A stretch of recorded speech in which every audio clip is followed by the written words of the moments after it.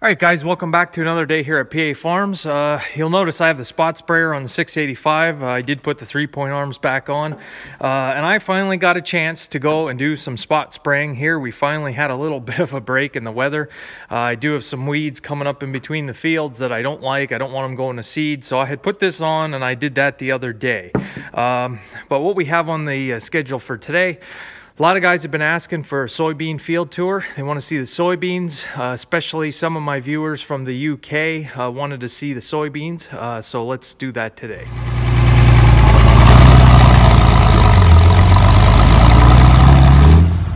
All right, so just like the corn, I want to show you the good and the bad with the soybeans this year.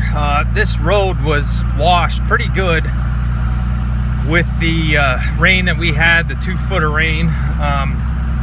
Not as bad as other years. I don't know what, I think there's more grass on it now than there used to be. This was pretty well graded into just a road with like breaker rock or like a shaly type of stone on it. And there was no grass on it, so it used to wash a lot worse than it does. I've been just letting the grass come up on it, and I don't care if it turns into a grassy road, just to hold the dirt here. Yeah, there's a gutter on this side. So let me get up here to the soybeans. I have no soybeans down below this year. They're all up on top of the hill. So let's take a look and see. I haven't really looked at them that much. All right, so this will be the first stop on the tour here. This is the field of soybeans that I have here. Now this field, actually, you've seen me bale hay in that field right there. And that's the field that wraps all the way around. It's a huge half circle on a contour. It's probably, I don't know, a quarter mile or more long until you get from this end to the other end. This one is even longer. This one is down lower from that field, and this wraps all the way around in contours. So this ground is extremely rocky, but it is half decent growing soil. So just taking a look, I'll just look at the ends here. I have a lot of ladybugs on my soybeans this year, and I'm happy to see that. Those are beneficial insects, because I don't know that we have a problem with aphids. I've seen very few soybean aphids in our area. I don't know anybody that sprays for aphids. And actually, to this point, I have never sprayed any insecticide on the farm. Our worst bugs are the Japanese beetles and the grasshoppers. And the past 2 years, they have not been a major problem here that I've seen. I mean, we've had some grasshoppers, but not not like plagues of them that some people have. Even the Japanese beetles haven't been that bad, so no insecticide needed here. Just walk in. Now these are on 15-inch rows. I don't want to step any down. They are a Pioneer, Roundup Ready. Yeah, there's a Japanese beetle, one. So just scanning around this whole area, looking down the rows, I see one Japanese beetle. There's not as many holes in the leaves. There's one, but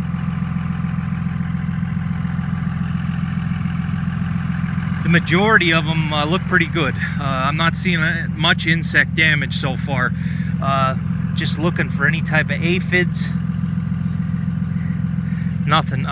White mold in our area where I'm at is not a big deal either. Basically, if the field has it, you're gonna have it. And I don't know too many guys that do. That's not to say they don't have it, I just am not aware of it. So these are, they're above my knee. Now I am 6'2", so everybody uses themselves if you don't have a tape measure. This spot looks very good. There's flowers.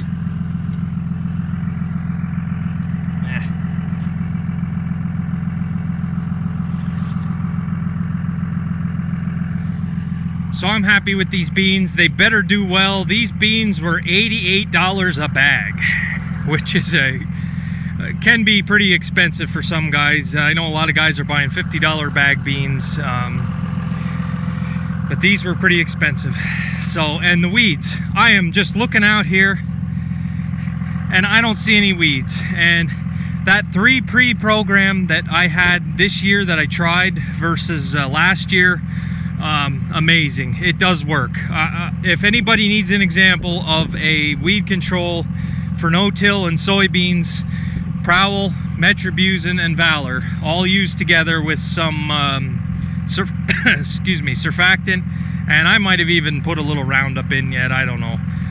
So that was the 3 pre, and it's just clean. It's amazing. Ag PhD said it works, and I took them at their word, and it worked. I'm very happy. There are some places where the weeds escaped, but that was more my fault in the post. The post emerge. All I used was first rate and Roundup together, and I don't think I used enough first rate, but the weeds were nowhere near. With the rain that we've had this year, this is nice and canopied. This is a beautiful spot in this field, but it's not all like this. So just looking at the leaves, there's no holes.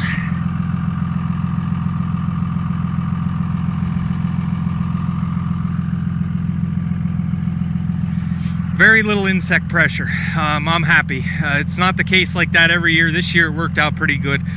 They are wavy like the corn. They are high and then they get low, and that might have to do with the weather. There's 1 or 2 weeds poking through, but they don't look too good. They look a little scraggly there. So, all right guys, yeah, this wraps all the way around. This is, if you start here with the combine till you got to the other end, going in a contour on a half circle, it'd probably take you 15 minutes or more. So maybe 20 minutes. So yeah, and I have not looked at these fields very often. I haven't gone in and done very much. There's another ladybug. Yeah, there's a lot of ladybugs in the soybeans, and I'm happy to see them because ladybugs eat aphids. So, all right, on to the next field. All right, so I was a little upset about how things were looking here. We went out yesterday for a day away, and I got to drive through different parts of Pennsylvania. And what I saw was a lot of weedy soybeans. I saw a lot of, I'm gonna shut the truck off right here because I'm gonna go for a pretty long walk here. I saw a lot of beans that were weedy, and I saw a lot of corn that was very short, very wavy. Some guys, it looked like they had to replant even after one of the earlier storms that we had, and their corn was just so short. I don't know how it's going to make it unless it's like a 75-day corn, or if they're going to use it for silage. I just don't know. But I'm feeling a little better about how my stuff looks. It's very wavy, and I just don't know what to say, but it's everybody. You feel a lot better when it's not just you, it's everybody. Now in my valley, I'm seeing a lot more lime green corn than anything. The stands aren't too bad, but a lot of guys were able to plant earlier than me. So let's look at this bean field over here. All right, I want to show the good and the bad on this tour. I'm not just going to highlight because I do have some bad spots. And you know, this is starting to recover. You see how wavy this is? There it's nice, there it's short, there it's nice. I hope it's showing up on the camera. There it's short, there it's nice. It's just so wavy here. These beans had cupped leaves. They were cupped, and it was because of the herbicide I put on the corn. Status has dicamba in it, and I don't know if that is going to affect the beans spraying right next to them. The status, I don't know. Can't be a total expert on everything, but this spot here all along the corn had cupped leaves. So you can see here,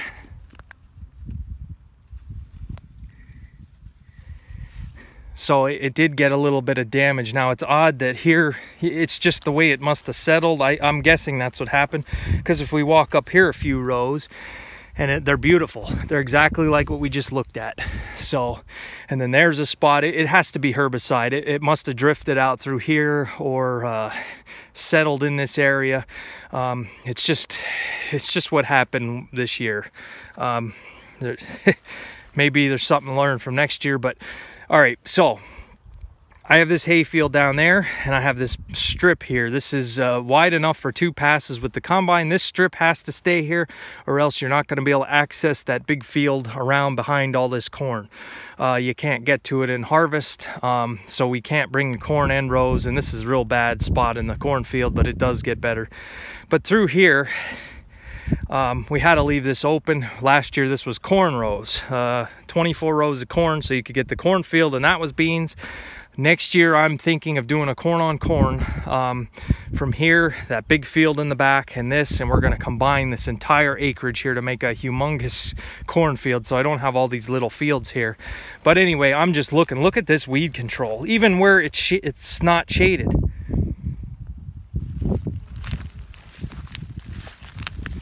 Now, granted, if you look, there is a little bit of, like this weed here, it's still a little bit green, but it is dead.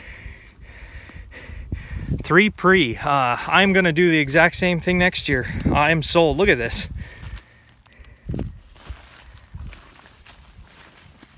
I mean, this has been exposed since the spring. All this ground here. There's a little tiny weed coming up, but I am so happy that this herbicide program worked and it didn't affect the beans.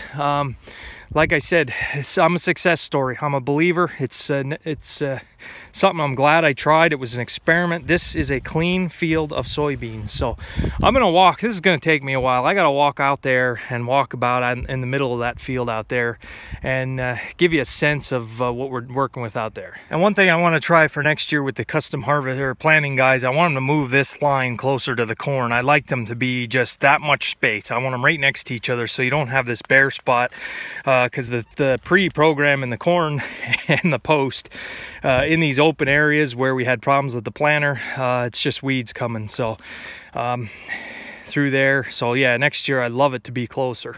And this is typical as to what we have here. You want to see a piece of shale.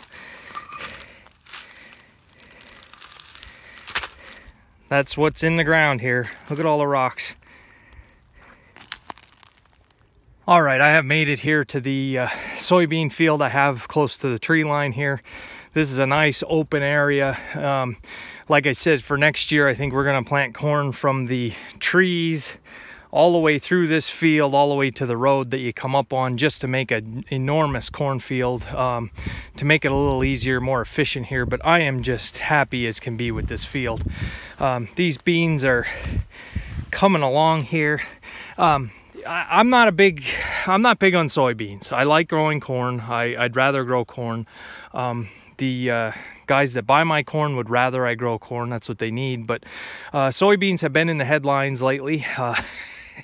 And I figured, well, I don't really care what the beans do because the price has dropped tremendously and they're going to be pretty much worthless. But I think we're going to be okay this year with the soybeans. Granted, they have a long way to go yet. They are short in some spots. There are places where maybe it didn't cover quite as well. I'm not 100% sure of the population, but planting beans with that vacuum air planter really made a difference here compared to drilling them in the past. So last year my bean yield was not the greatest. So from what I'm seeing this year, I think we're going to do a little bit better with all the rain. The rain is what is growing these beans right now.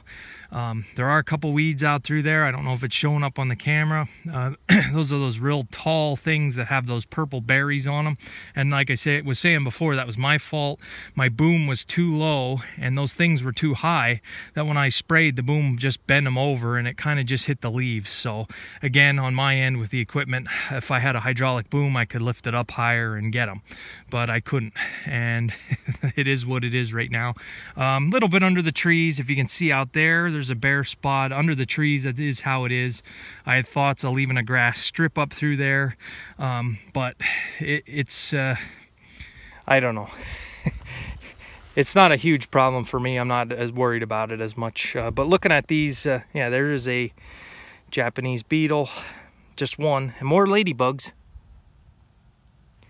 I'm just happy to see those ladybugs. They're doing their job, beneficial insects. So I think this is as far as I'm gonna go in this field. It'd take me forever to walk all the way out through there, but this is really the first time I'm looking at these since my last sprayer pass. So I'm pretty happy so far. Let's move on to another field. More rocks. What's the planter supposed to do with that? Ay, ay, ay. And that's why the corn is so, look at it here. Just a real quick, we're not talking about corn. Look at this open area here. You could play football in this area, and look at what we got.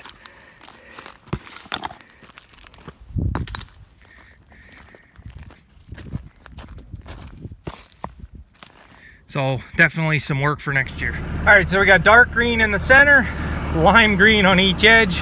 The spot sprayer did its job. All right, so I've driven to the other end of that real long field that I said contours that follows this hay field here. It comes out here. It's like a triangle up here. You can see this little bit of water here from the rain. There's a ditch right there to take the water. So we have to let like a triangle here. It's awkward to plant, but I'm gonna show you the worst spot for beans on the farm. And that stands to reason, simply because there's nothing there. So we'll just walk a little here. All right, I was blaming this on the groundhogs, but I think it might have something to do with it, but I think these two evergreen trees here, shading the ground here, it's exactly where these two trees are. They aren't getting the sunlight that they need. There's no beans here. You'll notice this organic material, which is some hay that got rained on, some wet bales that I spread out here just to add a little bit of extra organic material. Still weeds. Open. It's been open since spring. A little bit of weeds here or there. So out there you can see it's skimpy. Basically anywhere I have tree lines, they all need to get trimmed. There's no beans. So a little bit tough here with the fence rows. All right, guys, so I just walk in from this where the tree line is just a little bit here, and I am very happy to see what I'm seeing. Again, knee-high beans with flowers on them. They are starting to flower here. Very few holes in the leaves, which would be, again, lack of insects. So that's pretty good. They have a good color to them. Deer, 1, 2. Yeah, I see you. They look like little fawns, though. I am seeing some of those high weeds again, those berry bushes or whatever they are. Out there, I do see some of that mare's tail. So it did spray it in, totally solve everything, but I do see a little bit. So this field is pretty big till you get out all the way around, and then this goes down around, and down in there, there's an area. So far, so good, other than a couple stray weeds here or there. Yeah, those are just small deer. So I'm gonna keep moving here. So this will be its own video. Did the ground wash here from all the rain, and am I gonna do the waterway? We're working on that video. The short answer, yes, it did wash a little bit here. You can see where that ditch comes down and where the water came through. And it does have some of these, you can see it. Some of these beans are folded over, but the ground itself pretty well stayed in place. So there are a few beans that aren't going to make it here. Second year no-till, true no-till. This is going to hold here, I think. There's a little foxtail, and you see that's where I missed with the sprayer boom, I think. I didn't overlap far enough with the foam marker set. So, boy, these get real high here. More ladybugs. That looks like a honeybee. So, all right, I'm going to end this video because it's getting long. Down in there, the ground is very poor. If you go all the way down by the woods there, it's very poor ground. But there are some beans there. It's basically the same trouble spots. Chicken manure is going to be the answer. Next year, we're going to have corn back in this giant area. Next year, I'm going to have probably a 3-to-1 ratio with corn and beans, maybe. So yeah, right there's that little bit of mare's tail's bothering me. So I should go out there and pull that before it goes to seed. But yeah, 2 feet of water, that's all the damage. The beans are still standing. I'm happy. I'm hoping this no-till thing is going to help with the erosion here. I definitely am. Once the beans are off, I'm hoping to come in the fall and broadcast some rye here.